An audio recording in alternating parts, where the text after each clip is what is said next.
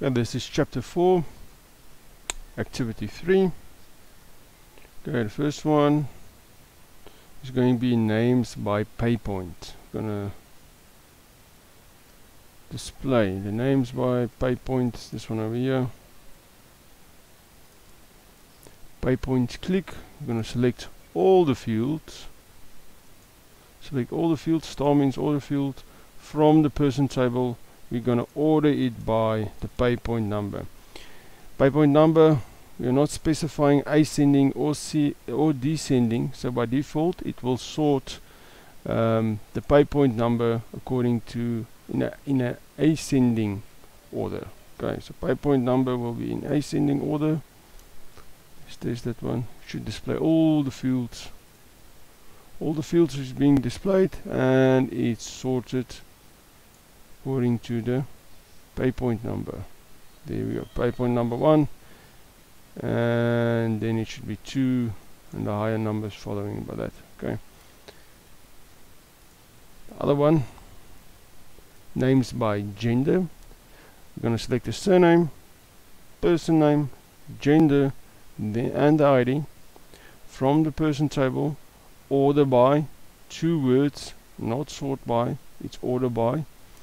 Order it by the gender first in descending order, then according to the surname in ascending, then the person name in ascending. Okay, so that is the gender click. Okay, so first going to be gender, sorted by gender in descending, then surname in ascending, and then person name in ascending as well.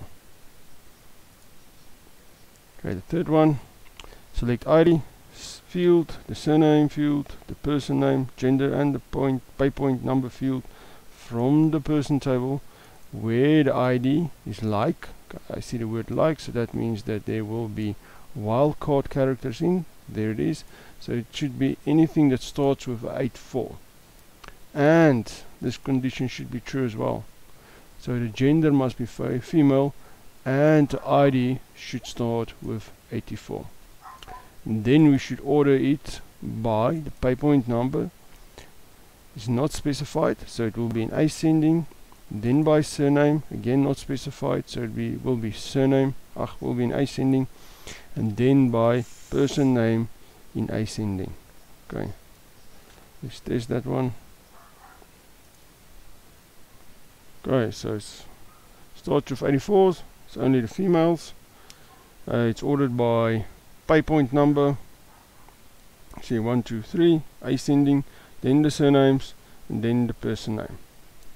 Okay, another shortcut method that you can use. We look at the pay point, click one. Pay point is sorted according to pay point number.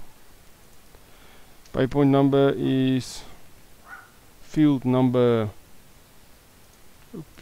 1, 2, 3, 4, 5, 6, 7, 8, 9, 10. So shortcut method that you can use here, instead of using pay point number, we can say field number 10 and it should have the same result.